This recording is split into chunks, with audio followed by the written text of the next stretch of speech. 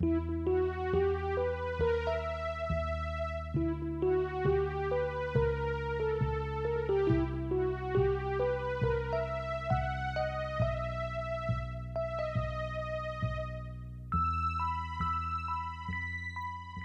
following is a fan-made chapter reading of the web serial Pale by J.C. McCrae. The original text can be found at palewebserial.wordpress.com.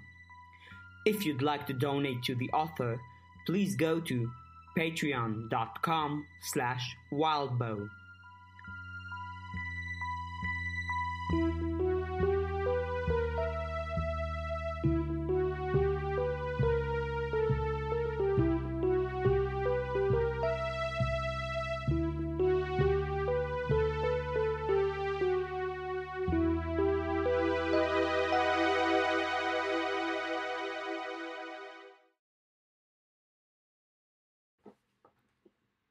Chapter 2.2 Stolen Away. Miss! Miss! Miss! The three of them stood on the bridge that connected the mostly residential western half of Kennet to the messier southeastern quarter. Cars periodically whizzed by, knocking as they went over the metal bit that was meant to let the bridge expand and contract. Avery had taken a seat on the wide sidewalk, her back to the railing. Lucy leaned into the railing, looking out in the direction of Kenneth, holding onto a small bag of sour cream and onion chips with 2 fingers. As the bag got emptier, it blew more precariously in the wind. The bag had a skin over it, so thin it was translucent, and flakes of it were shed in a constant trail, like a dandelion that never ran out of seeds. Verona leaned against the railing beside her friend, but her back was to the railing, and she looked in the opposite direction, toward the trees, cliffs, and the hills south of Kennet. Somewhere in there was the clearing where they had awoken, with her sight casting the sky black high over them, and the film over the trees. The entire city felt like it was set in a vast cave, not the white outdoors. They'd stopped by the convenience store, grabbing snacks. Avery had suggested it, and seeing Avery now, Verona suspected she'd suggested it to just have something to hold on to. The girl had a 2-handed death grip on a bottle of soda. The river below wasn't that much of a river, with what seemed to be more bank than water. The banks gravelly and grey, the water frothed as it ran into and over the rocks. There were times of year where the water level and the flow were much higher. The bridge had street lights as extensions of the railing, but it had nothing else on it. Metal had been painted, and the parts of the paint were flaking like the bag of chips, never really reducing the amount of paint that was left behind, but losing flakes to the wind nonetheless. Her stomach didn't hurt as much, but there was still an empty, gnawing feeling in it, somewhere between the sensation of having done too many sit-ups in gym class and having too much acid in her gut after eating too many toaster tarts. She'd thought at first that it was because the choir had laid something on them, like a curse. It wasn't. Regular old stress. The caffeine of her soda helped with the headache that she'd had since lunch, but she felt like the very fact she had a stress headache in the first place was giving her more of a headache. It made her think of her dad. He got stress headaches all the time, and if the hungry choir wanted to make her miserable, it didn't need to trick her into playing its game. Making her more like her dad in even the smallest ways was the way to do it. "What can I help you with?" Mrs. Voice had a bit of that British crispness to it. Verona leaned heavily over the bridge's railing, until Lucy grabbed the waistband of her jeans to keep her from tipping over. She could see Miss's hair and skirt below. Miss had found a seat on an angled support strut beneath the bridge. Verona sighed a bit. Darn. We're interested in going to see the fairy, to interview them, Lucy said. It may be unavoidable. We've gotten a lot of warnings about them, Avery said, twisting around a bit. Many others weren't warnings, Miss said. The typical goblin or boogeyman are more obvious as threats. You mean you can see them coming? Lucy asked. The tendency I find is that you see a fairy coming, you have an exchange, you see them go, and 2 years later you discover the exchange contained key mechanisms that allowed someone to engineer your destruction and defeat. Charles told us there were others who've been playing a metaphorical game of chess for a long time, Verona said. That they're so good we might as well not play. The fairy may exemplify the concept, Miss said, from below them. I would not be surprised if he was thinking of them specifically. What are we supposed to do then? Lucy asked. Avoid them forever? What you do is up to you. I can't and won't tell you what to do with the investigation.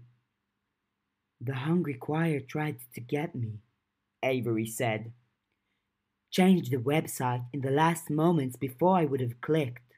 If fairy are good at deals, cheating, and games, is it possible they would have some safeguards, or maybe they'd know something that would help us deal with the choir?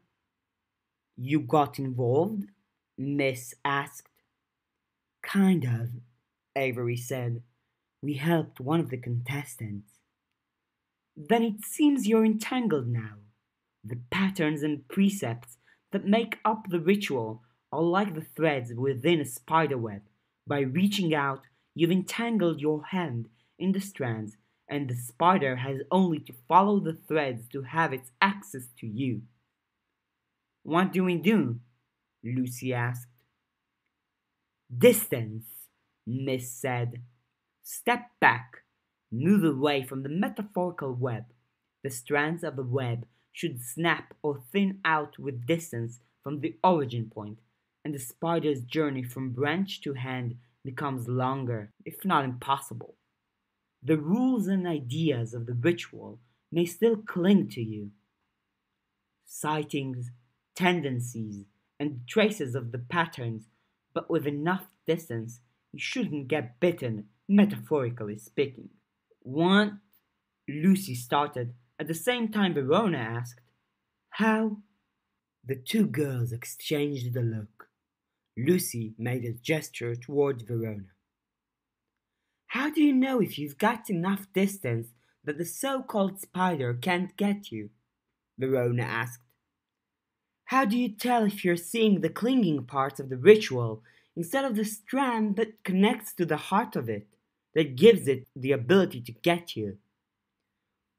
I suppose you'd only know for certain if you didn't end up getting bitten. Great, Avery said. I would be very surprised if it managed to get you while you were moving steadily and constantly away from it. What if we can't? Lucy asked. As part of the awakening ritual, I said we'd mete out justice.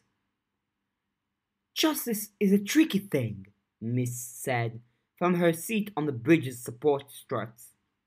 Keep in mind that the worlds of others and spirits are old.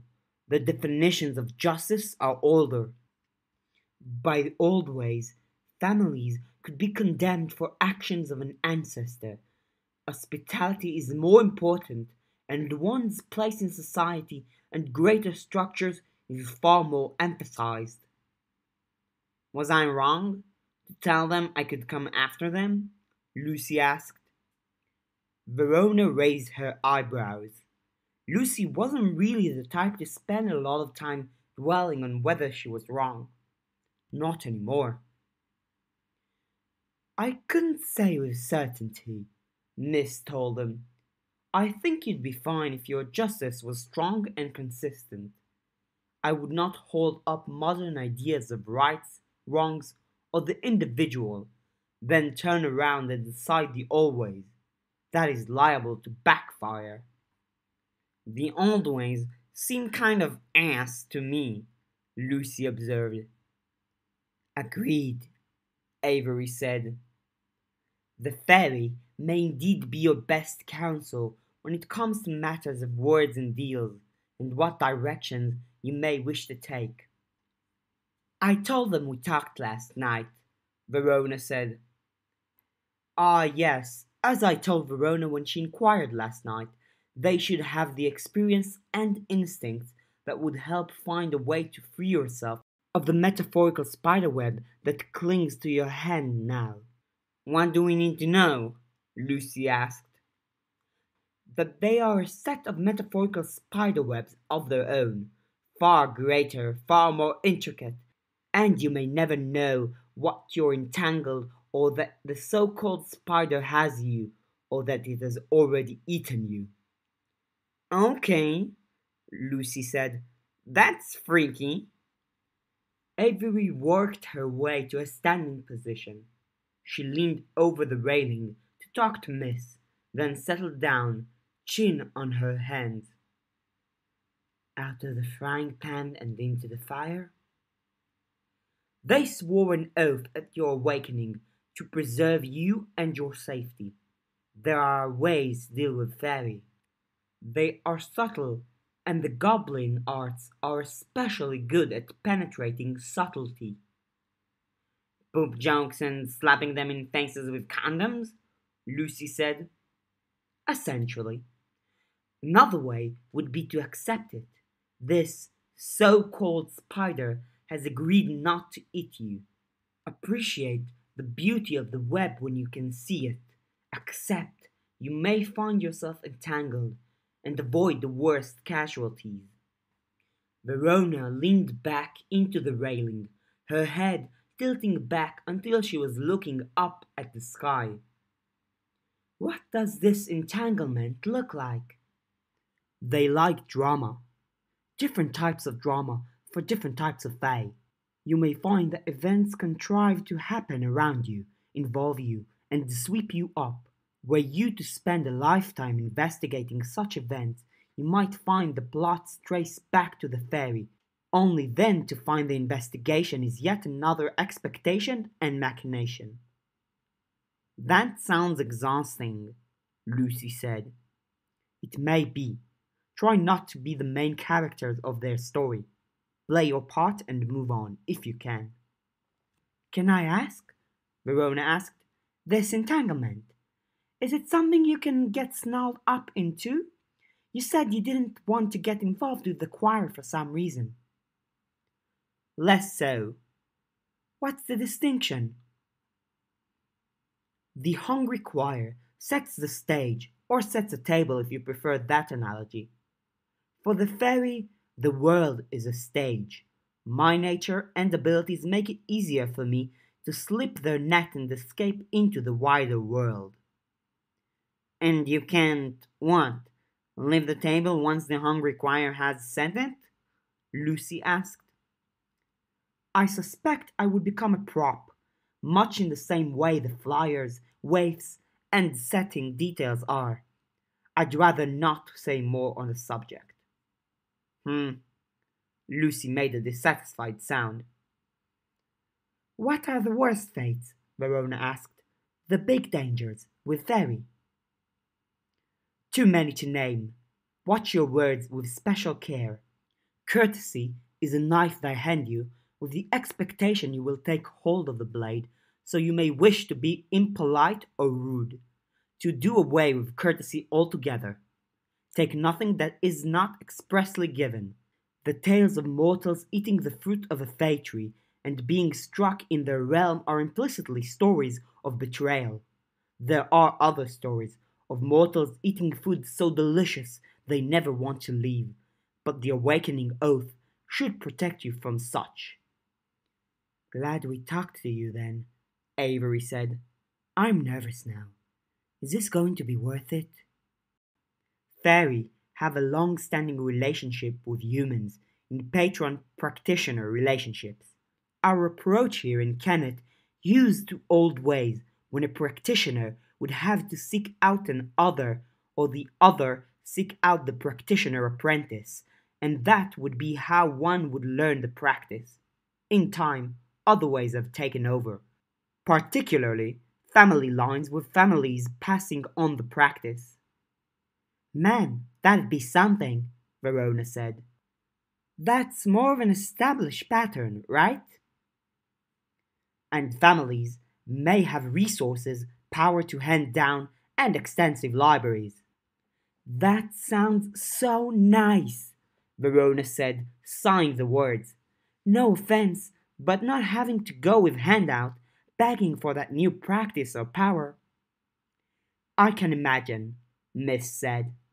In any event, the patron relationship has advantages, more access to power, where the patron or group of patrons supplies the energy for simple runes, basic practices, and so on. Fairy are fond of this kind of patron relationship and exaggerate the benefits. Expect impressive or sundry gifts, a particular kind of power in ample supply, and good counsel when it comes to deals and contracts. That makes me feel better, Avery said, her chin still on her hands, which were folded on the railing of the bridge. And be on the lookout for sudden traps or mischief hidden amidst those traps, Miss added. Drawbacks are magnified as well. Avery sighed. All practice has a price, Avery. In exchange for the security of picking and knowing who will be our local practitioner investigating our affairs, we others of Kennet pay our tax, small amounts of power from each of us for wind charms and smoking cloaks. We don't begrudge you this, but there are other kinds of price, such as a powerful gift where the price is the risk involved in using it, or the consequence when the true intent behind the power, trick, or object comes full circle and ruins you. The fairy may give you these kinds of powers. Good to know, Lucy said, quiet. Avery nodded.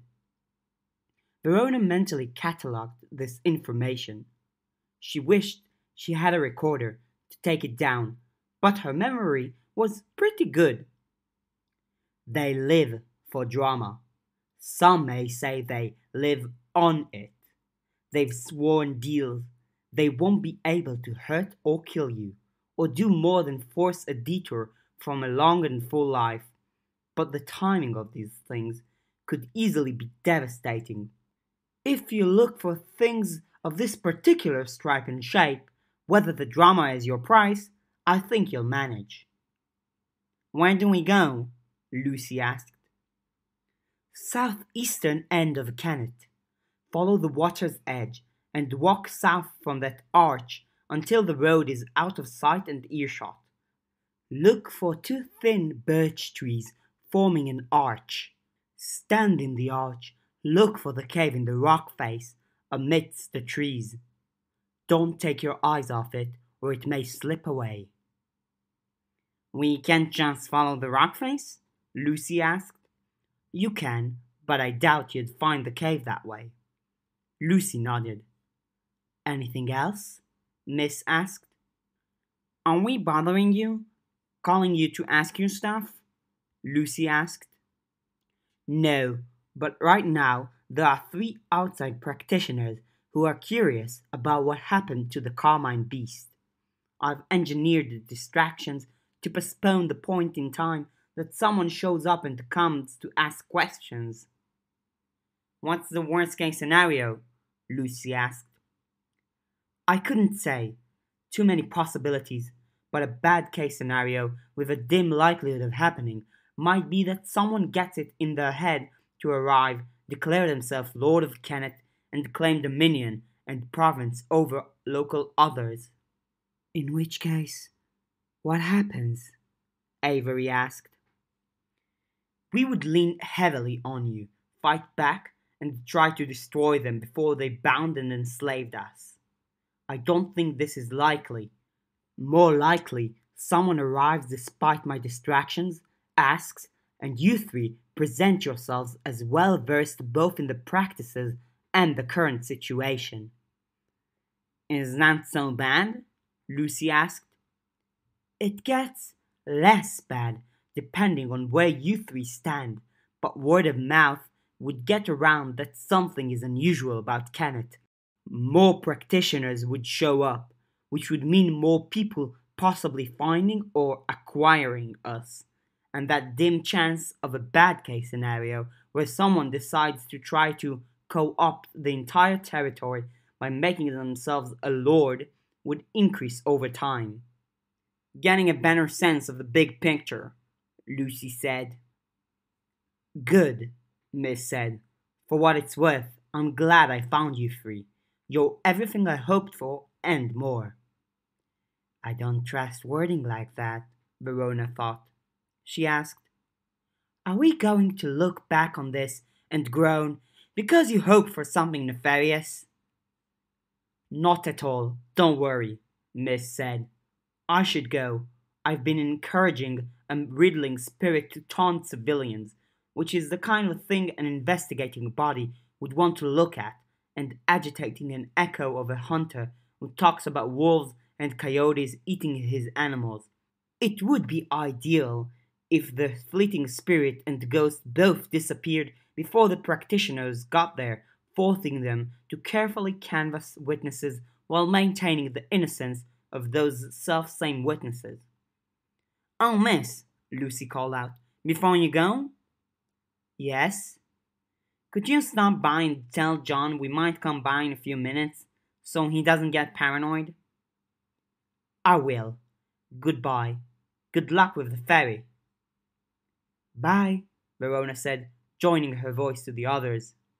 There was no response. Verona leaned over the railing again. There was no sign of any hair or cloth.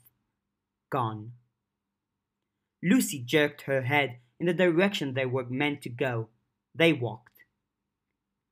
I feel so useless sometimes, Avery said. I don't know what to say in conversations like that. You're on the ball of the investigation, Lucy, and you're really quick with the practice, Verona. Remember what Miss said? Verona asked. She's happy she found us three. I don't actually remember that specific wording, and it hasn't been that long, Avery said, which is my point. Come on, Lucy said in a bid to get them to move faster. You're frazzled, so I don't blame you. After that stunt the choir pulled, about the other part of it, I've already told you you were awesome last night. Do I need to repeat it again? Because I will. Nah, Avery said. She managed a weak smile. Thanks, though. Let's see if we can get this bit done before dinner, Lucy said. Do you guys mind if we do that thing? Stop briefly by Styles' house? No, Verona said. Actually, I was thinking of going there sometime soon anyway. Why? Lucy asked. Why are you so suspicious of me? You were asking about me talking to Miss too. Because you're doing that a lot. Because this whole thing relates to the relationships we're building with the others. They can tell us so much. Even the practice is the result of a relationship with the ambient spirits. It's a waste if we don't capitalize on that. This way, Lucy said, pointing down the side street. Remember that we're investigating the locals. What happens if you have repeated visits and interactions with a local like Miss, and it turns out she's the culprit? Then I should have the repeated visits, interactions, and trust built with other local others to deal with her and whatever she's pulled. Verona did say she was all in, Avery said. I just worry, Lucy said, because I don't think you can always deal or escape or duck the consequences. I think sometimes you don't get a chance. You die or worse. Like Gabe, Avery said. Yeah, maybe, Lucy said, sighing. Verona nodded. They walked for a few minutes in silence. Verona tried to imagine the scenarios where Miss would be able to get her that quickly, before she could throw down her dog tag or use a rune. Miss could move fast, and they'd joked before about Miss having a spider for a face or something. That kind of horror was easier to imagine after seeing the witnesses and stuff last night. The burned house where Verona had been held at knife point was more or less the same. They approached and knocked on the door. There was nothing. Damn it, ugh, Lucy muttered. You want your tag, huh? Avery asked. Nervous, Verona guessed. Nervous, Lucy said. She gave Verona a totally undeserved dirty look for mentioning it. They could hear guitar. They walked around the edge of the house, which involved stepping over some cordoned off bits of burned siding and around to the back. John sat on the stairs that led from the back door to the back lawn. John was smoking and had a guitar. He continued playing as they approached. The three of them remained silent. Weeds and the flowers and shrubs of a garden that had overgrown and spread out beyond its confines filled the space, and the film was especially thick there, with red things moving in the gaps. Verona liked the aesthetic. She wouldn't like to live in it or walk in it, not if it meant that she'd have 3 blood-sucking ticks stuck to her legs by the time she made it through the far side. But she liked the wildness of it. She liked the English style of garden, where it was kind of intentional mess, with the added bonus of being easier to maintain. She'd rather have a mess like this, even with the ticks, than the formal, everything in its place French garden that most houses seemed to go for. And she'd rather have an English garden than this kind of mess. Not that she'd say anything like that around her dad. If she did, he'd get gardening stuff and make it a big project for them, which would make her doing the work and him delegating. It wouldn't be an English garden either. John had said he wasn't very good, but he could put the notes together. It was nice to listen to. The wind blowing through the backyard, the weather not cold but not hot either, the sound of the instrument in the air, and the world set in a vast underground cave, muted by film. Then he started singing, and it wasn't so good. He didn't really transition between notes well. Mockingbird, he sang, his eyes closed, slight smile on his face. The pauses between each bit felt lengthy. You have not said a word. He kept playing, but stopped singing. Verona smiled, despite herself, and hoped it didn't seem at his expense. Need anything in particular? He asked, his tone normal. He continued to play. I hope last night qualified as serious enough for a replacement tag, Lucy said. The help was appreciated. Really appreciated, Avery said. Some of them popped up earlier to give me the stink eye, John said. He continued plucking strings with one hand while the other hand pulled off the chain necklace. With one hand he removed the tag, then tossed it to Lucy, who caught it. Rather than put the necklace back on, he draped it over the very end of the guitar, then resumed playing.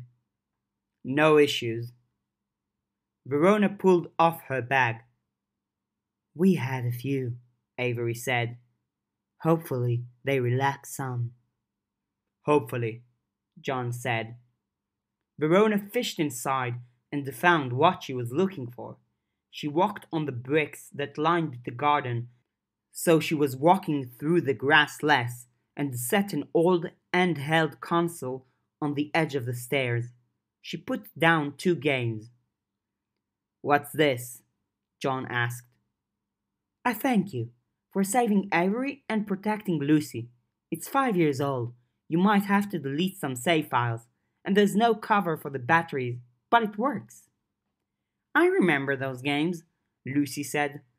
"I got the handheld and the orange-red version of the game to play in the train with you." "I just thought, if you're killing time or something," Verona explained, shrugging.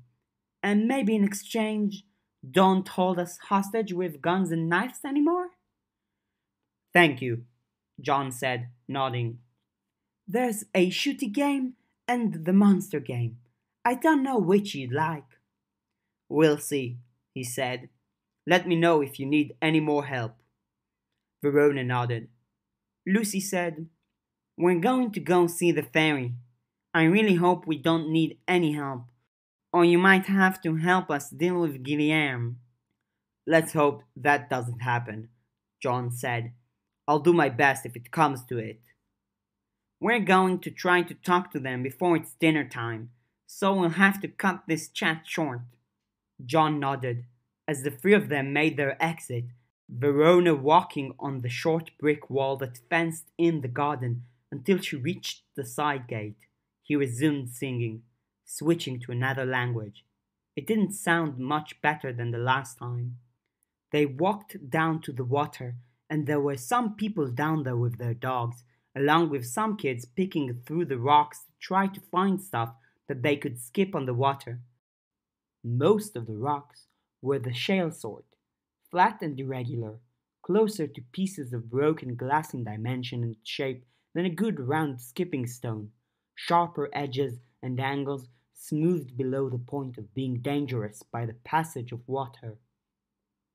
They found birch trees, white, narrow, and growing at angles where branches grew into one another.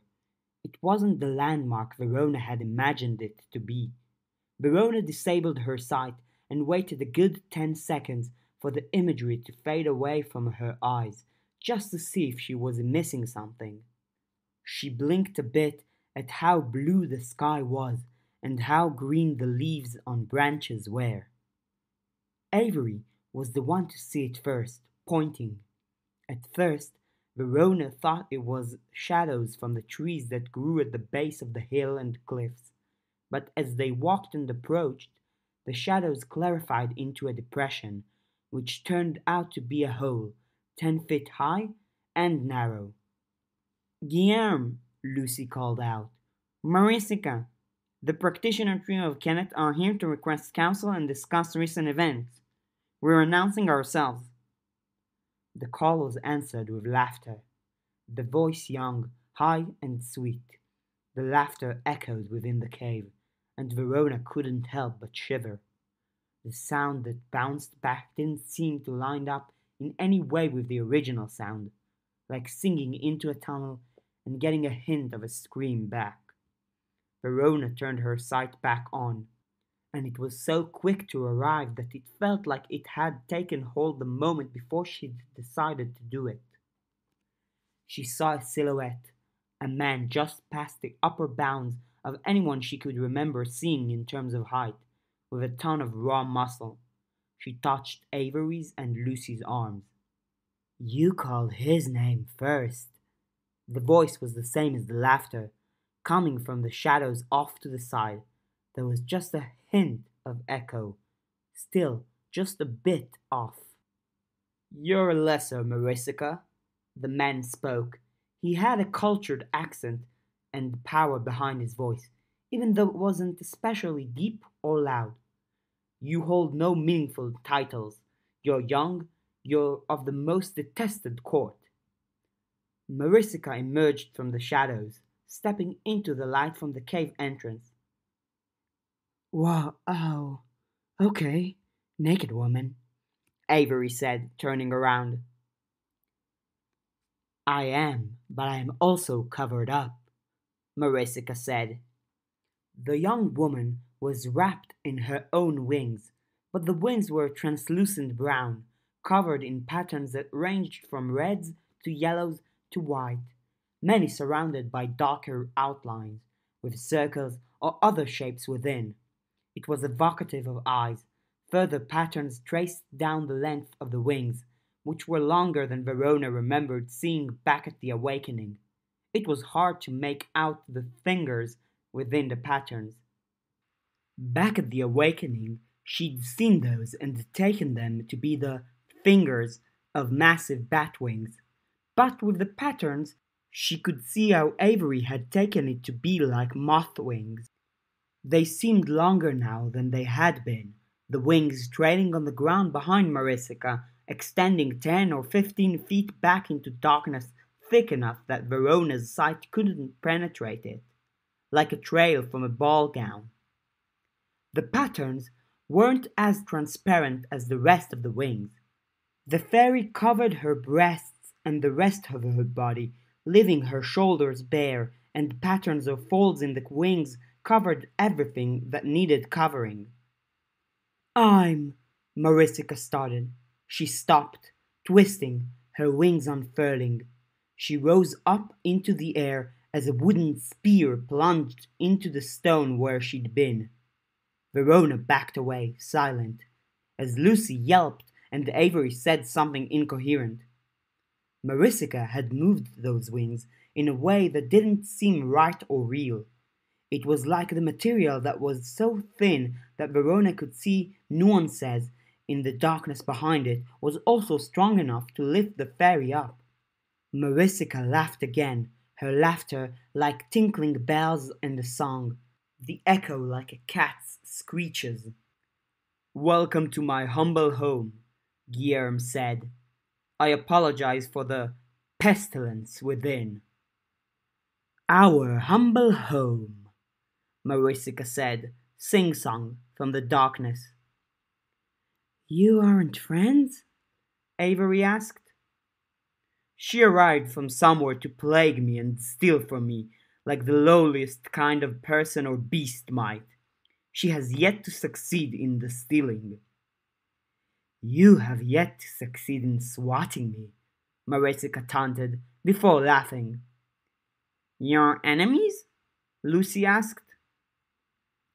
"A question of courts and houses," Guillerme said. "I'm of the summer court above. She's of the court of the most wretched of fae." "Ooh, I want to know more about this," Verona said. "There's courts?" "7 courts," Guillerme explained. "My court is one of wine and adventure, romances and tragedies, and the simpler ballads of those led astray. Heroes, courage, and the threads of epics braiding together and into one another, the great bard wrote of us, the court of nature and summer touched by sun." "What are the other courts?" Verona asked. "High spring, aristocrats, and gilded things, parties, fine craftsmanship, and even finer, craftier lies. High fall, melodramatic and brooding, tangled in human ways and things, they play for keeps, with beginnings and endings in mind." "He paints it all so pretty," Marisica said from the shadows. "But pretty paint is all so much of it is." "The courts below are dark shadows of the ones above. The high spring emulates human aristocracy and celebrity. The dark spring does away with the humanity and replaces it with the monstrous, dressing themselves in chitin, spider webs, and skins, while they deal in nightmares and upstaging one another in the torments they can inflict. The dark summer, instead, lost their fairy nature, mingling too much with distanced and opposed others, because they fought them for too long, or they took them as allies one too many time. Imagine the monsters of fairy tales, and you would not be far amiss." "Oh, I'll tell you of the court of falling shadow," Marisica said, slipping out of the shadows to appear right next to Verona. "We cast off rules and roles, that we should be this or do that. Why wear one skin? Hmm? Verona looked at the fairy in the eyes, then looked away. She watched the wings as they brushed over the floor, the eyes and patterns of the wings forming new shapes as they ran into one another. The wings were dusty, but it was a fine dust that poured off of them or slid on the surface of the wings. The dust collected on the floor. The court of Darkfall is the court of the wretched, if not the most piteous and powerful, Guillerme said.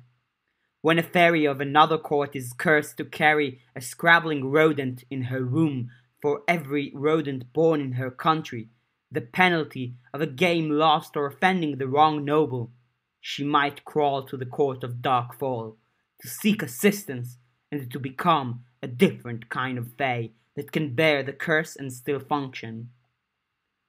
Grey is bold, Marisica said, like she was amused. Poor thing. I did like her, as sore as she could be. She went and got herself banished to Canada of your new world, of all places. Nearly 10 million kilometers squared of mice and rats being born, matching lives, finding shape in her room. I suspect that was the intended final play from the moment she scoffed at a comment from a young fairy in the bright spring court. The offended fae became a princess, and her fate was sealed from then on. How does that not devastate the ecosystem? Lucy asked. Marisica's voice was a whisper. They grow inside her. They scratch and writhe. They're eventually born, and they dart into dark corners where they summarily disappear. Their job is done, you see. She's learned to manage them in more ways than the one. My home court is one of transformations and curses. I do think it's the most interesting and subtle. Is there a winter court? Avery asked. There is, Guillerme said. He doesn't like to even think about it, Marisica murmured, walking behind the three girls. Avery averted her eyes, turning a bit. The fairy woman went on, saying, Fairy live for very long times. Grey Isbold's offense was done in an era where men held swords, not guns, and she had been around for thousands of years before then. But as much as our bodies are immortal and we are ageless, our minds grow restless. There are only so many things to see and do, so many stories to tell or adventures to participate in. After a while, you start to see that stories tend to have the same underlying structures. Then you see that ideas come from the same places. There is precious little that is truly original in the world. The courts are in large part defined by how we approach that problem. That you get bored? Verona asked. That we become boredom. After thousands of years of listening to music and making our own, we might hear something new, and it entertains us for a few hours or days. Then, trained by hearing thousands of years of music and its variations, our minds jump to the obvious conclusions. We guess how the rest of it goes and what might come of it, and what follows from that new thing is only minutes now of entertainment or distraction. Do the same for music, for interaction with others, and we fall into a kind of stasis. Habits become personal rules, become inevitability, and the personality ceases to be. That is the winter court, doomed to stasis, often powerful, but more automation than individual, like your computers playing chess against one another, getting the same results over and over again, if you watch long enough. That's scary, Verona said. Yes, I do think it scares him, Marisica murmured, and she slid her bare arm out from beneath the wings she had wrapped herself in, along Verona's neck and shoulder, pointing at Guillermo. The court of high summer is the court that loses the most fairy to winter. Adventure festival and the pleasant debauchery can only tide you over for so long. Of import, the court of autumn below loses the least. She distracts you from what she is and what her court is, Guillermo said. Okay, wait, okay. Lucy raised her voice. Okay, you guys don't like each other. Fine. We need to talk about more serious things. Gifts? We're to give you 3 gifts, Marisica said, like it was a realization. She ducked between Avery and Verona, sliding past like silk. There was almost no friction as the wings slid past them, but dust came away, forming clouds. Verona's sight let her see Marisica's hand move in the dust as she departed, a careful sweep of fingertips and taps at the air, like a piano player might play at his instrument. The dust took shape, becoming something fractal as it expanded outward. The last 5 feet of wings disappeared faster than Marisica had, as if they were being yanked into the dark. That's not what I meant! Lucy raised her voice, calling after the fairy. But gifts, Verona said, smiling. Avery waved her hand through the air, dismissing the dust. It smelled like forest, but not the tree and shrubbery part of forests. Are you getting the dust away, or are you fanning yourself? Lucy asked. Both, Avery said. I didn't think she was your type. She's not, but she's this woman that's practically naked, and she was right there. Don't you think most people would be flustered? No, Lucy stated. Verona laughed. You're not much better. Guillermo approached until he was more in the light, half of his body defined by the sharp sunlight that came in through the cave aperture, the other half by the deep shadow. The Fall Fae is younger than you'd think for a fairy, new to your world, new in many things, still old enough to not remember coming to be, but no fairy I've met remembers. Where do fairies come from? Verona asked. New fairy? Some say a human is taken, drowned in glamour, traded through hands until they pass under the noses of the oldest and most powerful fae in the Winter Court, and then have the last traces of their old lives taken. All that is left is the glamour and the general shape of them. Other stories are similar, saying that a man who lives a lie can become more lie than person. They find their way to the places where fae dwell, and the person is lost. The lie becomes elaborate enough to have its own personality, and then you have an ancient fairy. Dark, Avery said. Guillermo smiled. The cave was cool enough that his breath fogged a bit.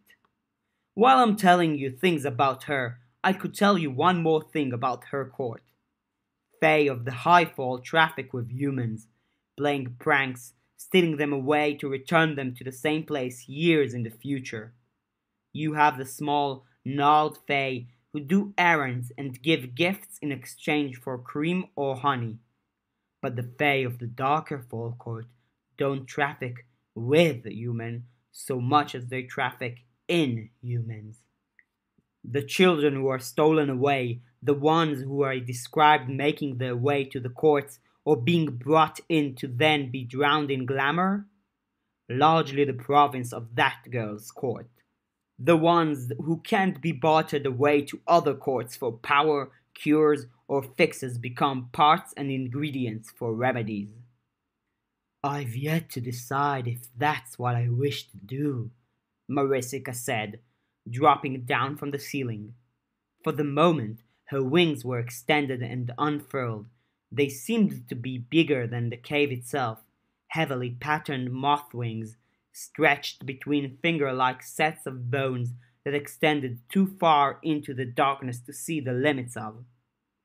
Then, crouching halfway between Verona and the cave entrance, wings wrapping around her, she seemed like the smallest one there, surrounded by a draping of her own wings for 10 or more feet in every direction, the edges blurred by dust.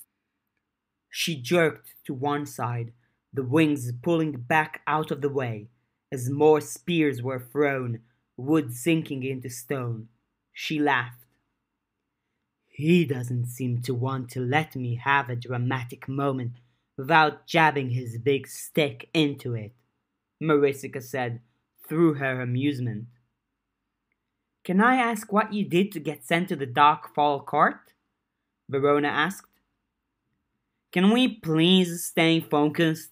Lucy asked. I was one of the rare few born to it, Marisica said, her eyes wide. And focus, yes. I've been thinking about your gifts since it was mentioned at the awakening. Not about the gifts, Lucy said, exasperated. I want to ask about the night the Carmine Beast disappeared and about the Hungry Choir. But, Marisica said, I will give you gifts you can use against me, relevant to your investigation. What? Lucy asked. She looked at her friend, then back at Guillerme. Looking at Guillerme as if for help, which was interesting, Verona decided, when Guillerme had done absolutely nothing to warrant being trusted, except for providing a bit of sanity when Marisica was being so manic and dramatic. Restrain yourself, Lucille Desiree Ellingson, and you'll be rewarded for your effort. Lucy crossed her arms. The fairy walked, dragging her wings along the flat stone floor behind her. Some of the patterns were reflective, catching the light and reflecting them onto the walls. For a moment, the lines and curves seemed to suggest the building tops at the horizon of an old city. Excuse me, I thought of what gift might be best, and I couldn't decide. I then decided on 3 gifts for each of you. How long is this going to take? Lucy asked. Verona reached over to mock pinch at Lucy's sleeve. A small piece of instruction for each of you, the fairy said, still pacing. Verona. Yes? An individual creature, the cat that walks alone. Individuality and a distinct style help this trick. When you form a contract or a deal, or even if you're engaged in a simple back and forth with someone, you can insert your individual self into things. Do you know the rule of 3? Repeat something 3 times, nail it in, Lucy said. Make it stick as a curse? That's one form of it. Worryingly crude, Marisica said, and there was a note of distress in her voice, her eyebrows drawing together at a point high in her forehead. Nail it in? Who told you to do that? Goblins, Lucy said. They didn't mean actual nails. They meant with taps, pushes, shoves, or bangs, among other things. Yes, I understand that already. I thought I detected a trace of their stink on you. I'm not the most polite of fae, but I'm still polite enough not to point that out at first meeting. We won't get distracted. The fact remains that 3 makes good practice. The trick is simple. When engaging with someone, find a turn of phrase and repeat it 3 times. If it's yours or your habit, it's all the better. It makes the contract or exchange more yours, which gives you more power over it, and in coordination with other actions or tricks, acts as the setup for the master stroke.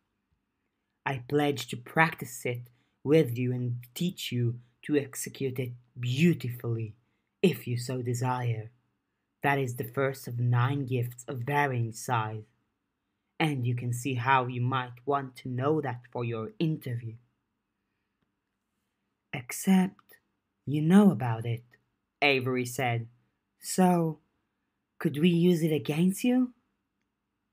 If there's no against, Avery Kelly, then it works perfectly. A conversation or interview is a dance, both participants doing their best to work with one another. This is a complex set of 3 steps, in tune with a final maneuver. Did you do anything to the Carmine Beast? Lucy asked, butting in. Yes, but not that evening. I did small mischief to her weeks before she was lost to us, temporarily binding her. She had threatened to eat me or send violent, crude things after me. I needed to get away, and the one trick was enough. What did you do that had her coming after you? A long-standing grudge. I see something like her, imperious and powerful, and I want to challenge it. Dragging it into the ditches and murky places you live, Guillermo said. You live in a cave, dear sun-touched Guillermo. More specifically, what did you do? Lucy asked. More specifically, I disturbed some others in her charge, giving them counsel and direction so they could ruffle her fur.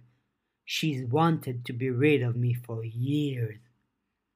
How many years? Verona asked. I don't count the years well. 22, I think? Has it been that long, Guillaume? Unfortunately. What do you even do in the meantime? Avery asked. Guillermo once spent 3 years targeting me daily, Marisica said, in a specific way and pattern that encouraged me to use certain muscles and ignore certain others.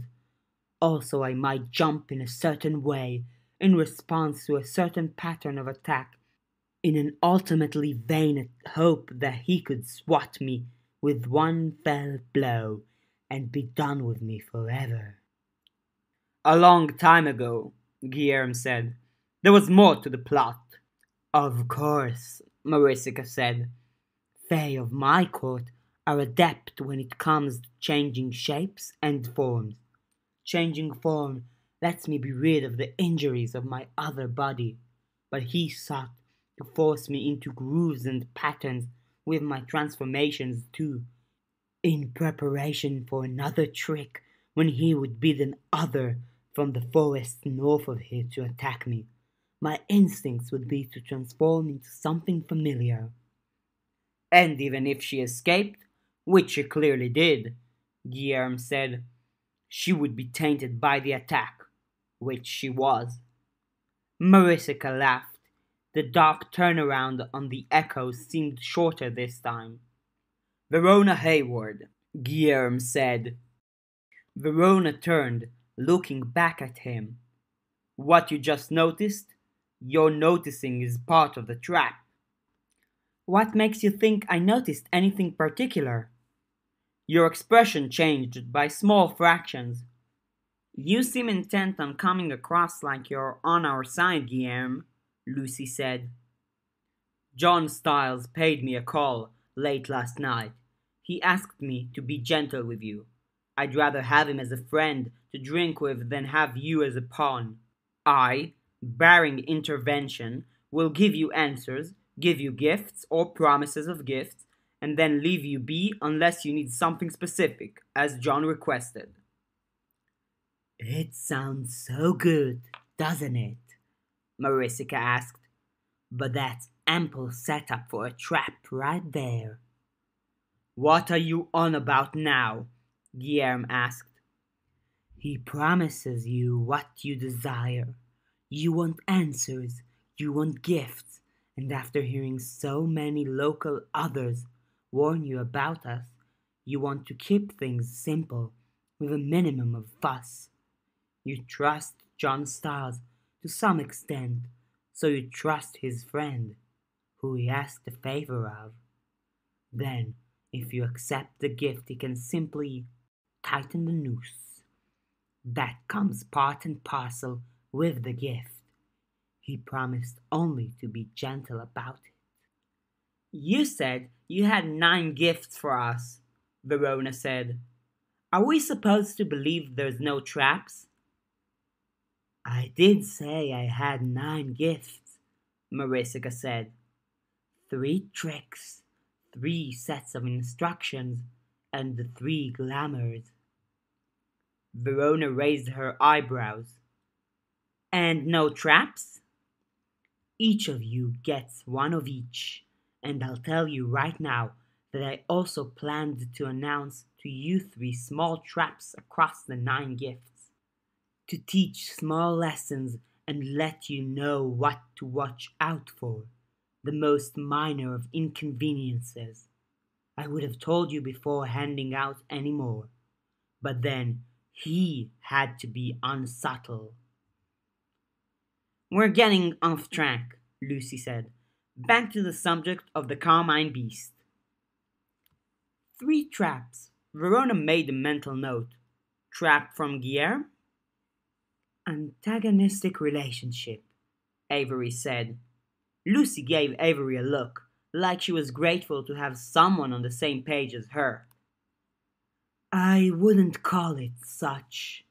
She periodically forgot I existed, and something like her has a good memory. More unpleasant than pleasant? She wanted to kill you at least at one point.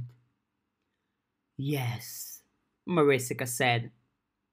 Where were you on the night of her disappearance? Lucy asked. I was here in this cave. Where were you in the moment of her disappearance? Verona butted in. She wasn't about to let Avery get all the points with Lucy.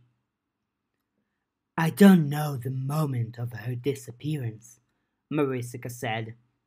But at the rough time I understand it happened, I was a short flight from here, on the west bank of the river, collecting spider webs and mosses for a structured glamour, not a glamour pertinent to your investigation. Lucy nodded. Did anyone come to get you or do anything? The smallest goblin came by, screeching. It relieved itself on the path and booby-trapped the trees. I was inside the cave by then. You didn't go out or answer? I don't heed goblins, Marisica said.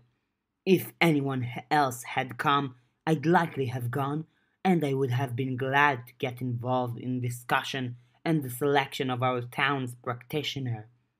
Not that you were poor choices. You're an amusing trio. Do you know who did it? Lucy asked, staying on target. No. Do you suspect anyone? Of murdering the beast? Marisica asked. Or absconding with its power? I have no specific suspicions. Non-specific suspicions? Lucy asked. If I had to name anyone or anything I think is likely, I would say the Hungry Choir is a likely instigator or tool of an instigator. You did say you wanted to talk about them, I remember. Wait, Lucy said. Is there anything you can think of that is pertinent to our investigation that we haven't covered? Yes, Marisica said. What? Gifts. No, Lucy said. Stay put and be quiet. So rude. You're a guest in my abode. My abode, Guillermo stated. You're a parasite that has entered and refused to be shooed out.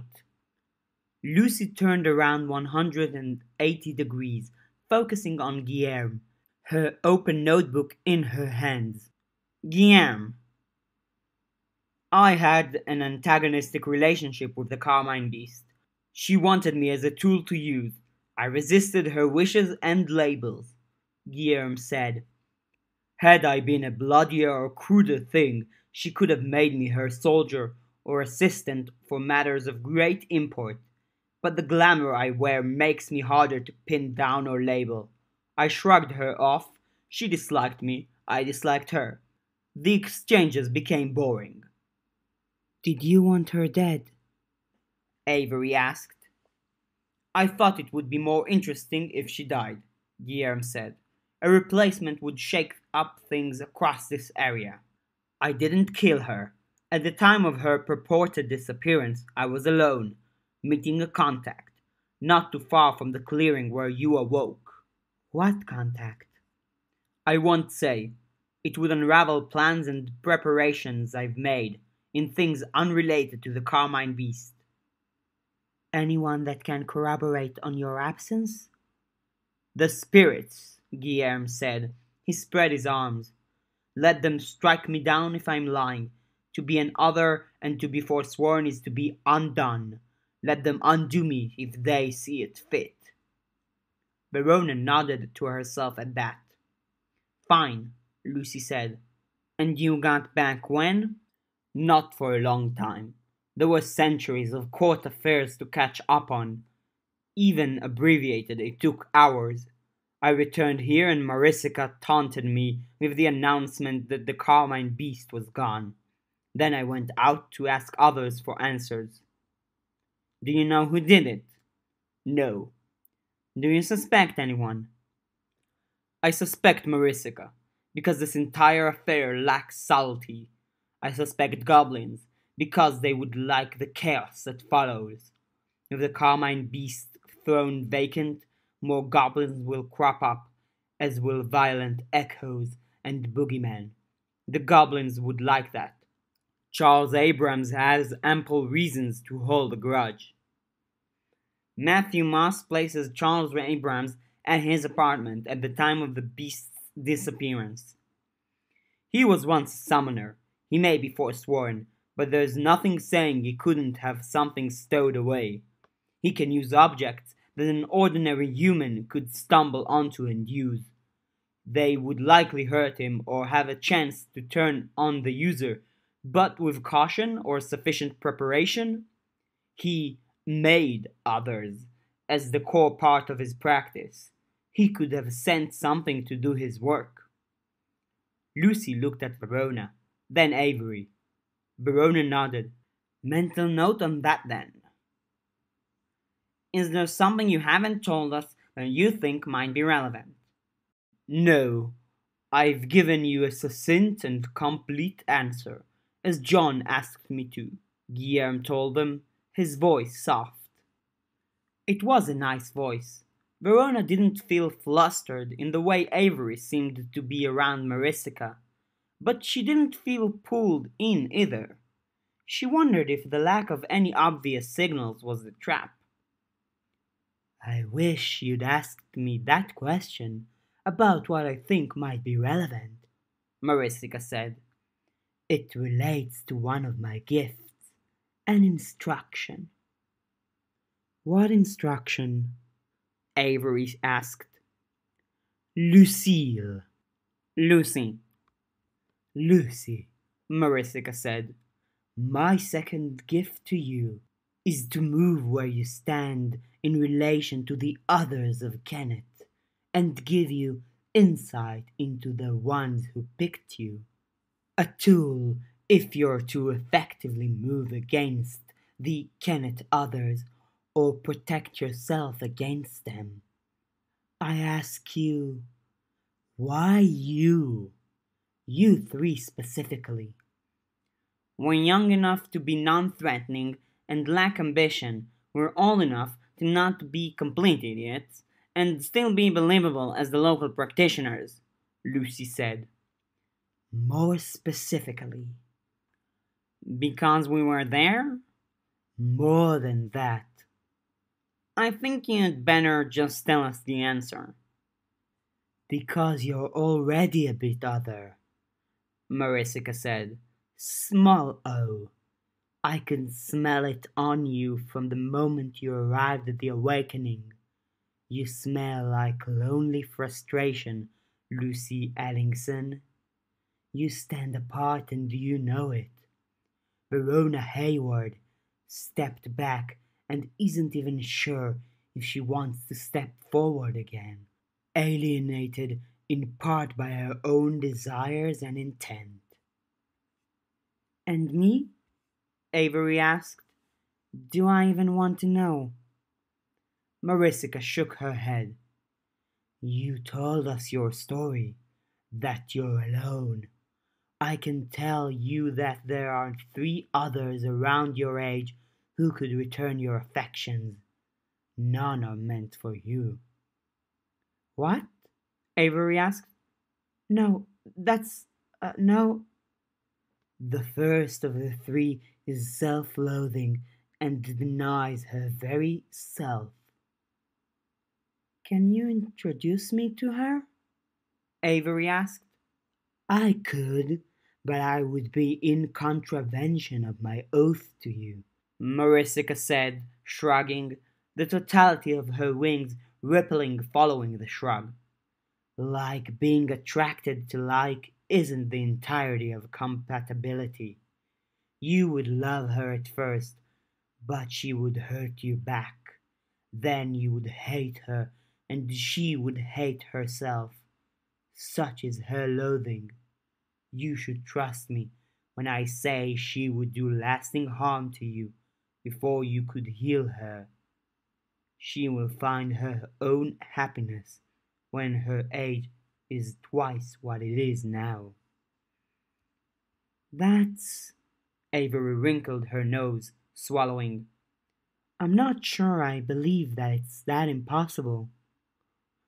All the same, I cannot act in contravention of my oath, Marisica said, her head bowing. Whose are the others? Verona asked. Neither are meant for Avery.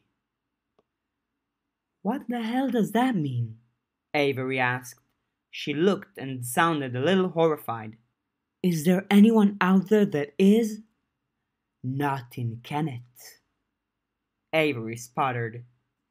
What do you mean when you say not meant for her? Verona asked.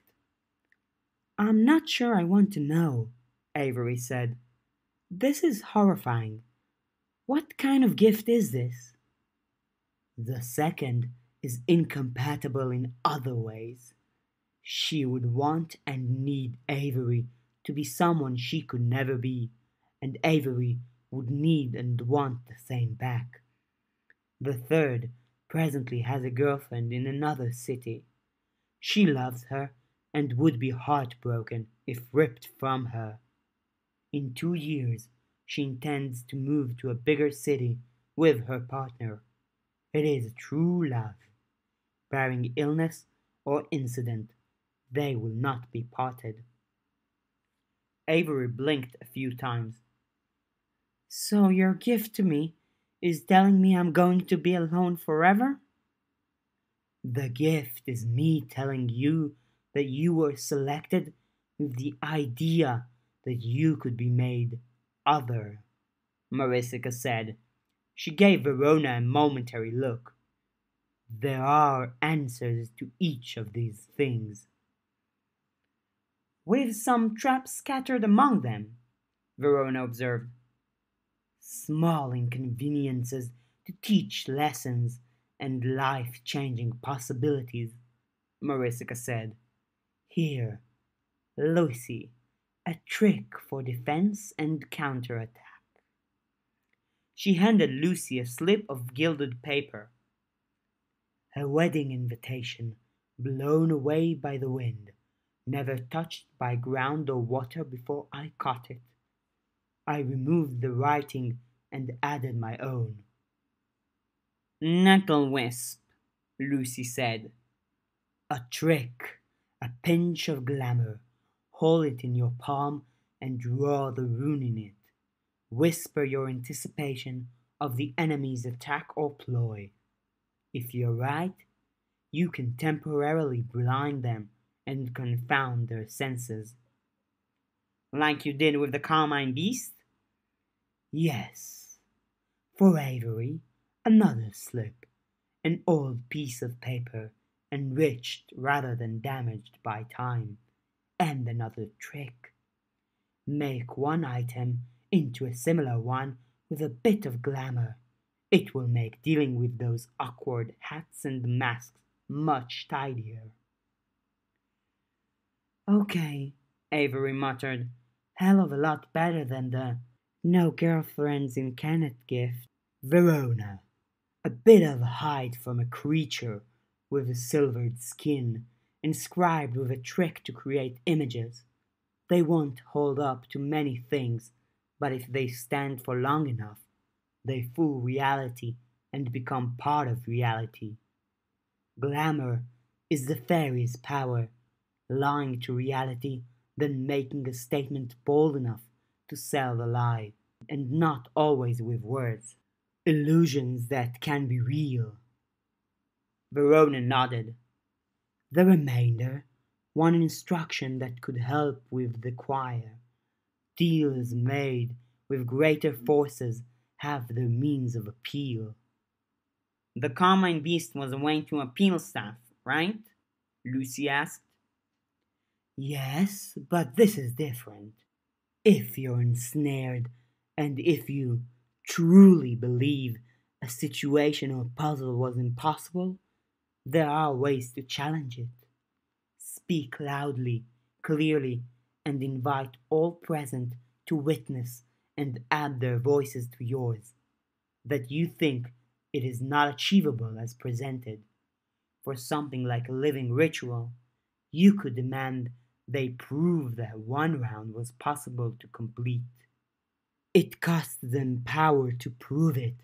They would have to stage something similar enough, and depending on that staging, it could be argued down further.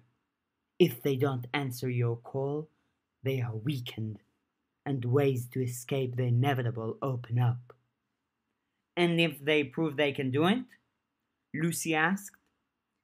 In the case of the hungry choir, Marisica said, I would imagine all living contestants would have to pledge their voices to the challenge. If it could be proven, likely by having waifs take on the strength of normal people in the same wounds as other participants and succeed, then all individuals who challenged it would be forfeit. The ritual would forever after be stronger and more resistant to such challenges. A last resort, Verona murmured. She saw Lucy nod. It's something. That's 3 tricks and 3 instructions. A nettle wisp protection, a way to turn like into like, and the way to create simple images that may become reality. A challenge for the choir and other great forces. A truth about why you were selected, and the way to make a contract your own. I'll reserve my gifts, Guillaume spoke from the darkness of the cave. If what she gives you next doesn't need fixing, it will still teach lessons that will enrich what I give you by what they lack. So dour, Marisica said. Her eyes were bright in the gloom of the cave. She moved her wings, bringing them forward. Would you like to change your skin, Verona? Dress up as something different? Lucy? I'd rather watch over the others first. Avery, anything in mind? No, I'm a bit leery after your other gift. Jeeve. Verona? Verona hesitated. When she didn't say no, she saw the wings sweep over and around her. Dust rolled off her skin, fine enough to sift into and through her clothes. She didn't cough from it. What's the drawback? You tell me. This is instructional in part. Then I'll give you some glamour to take, along with some practical instruction, so you can try it out on your own. Give it a try for now. Try to stay calm. I'm not sure I'm okay with this practical lesson right off the bat, Lucy said. The dust was cool against Verona's skin. So fine a sensation that the sensation slipped to a different place from where she was sure her skin and clothes were. Her headache and stomachache were gone. The wings pulled away with a suddenness and a stirring that scattered Verona's thoughts. When they resettled, they weren't in the same configuration as before, because her brain wasn't a human brain. She heard Lucy shouting, and she didn't have the means to understand the words. This had been a fan-made chapter reading of the web serial Pale by me, TheItayBM. If you'd like to donate to the author, please go to patreon.com/wildbow. If you'd like to read the original chapters, please go to palewebserial.wordpress.com. If you'd like to help us with the Pale audiobook project, you can either contact NumberWangMan on Reddit or you can contact me, TheItayBM, on Reddit. Thank you.